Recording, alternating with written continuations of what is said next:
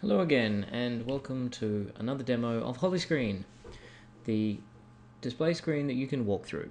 So we're going to be using multiple MooresCloud Holidays configured as a low-res display screen, but in this demo they're configured in what we call switchback mode, or what I call switchback mode.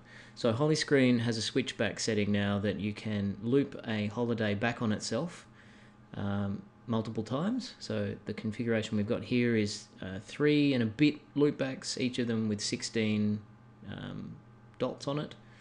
So basically what we do is we just reverse the order of every second line when we're displaying pictures, so that way they show up the right way around.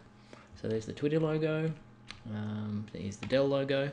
So this means you get an effective sort of width of your screen that's larger than if you were using the same number of holidays just hanging down vertically. So this way we figure that, I think with the holiday as they come out, about 16 globes should be about 2 meters long. So this way, if you had multiple of them, you could hang them like a beaded curtain in a doorway. There's another picture, and somewhere here I have the tiger that we showed you last time that's animated.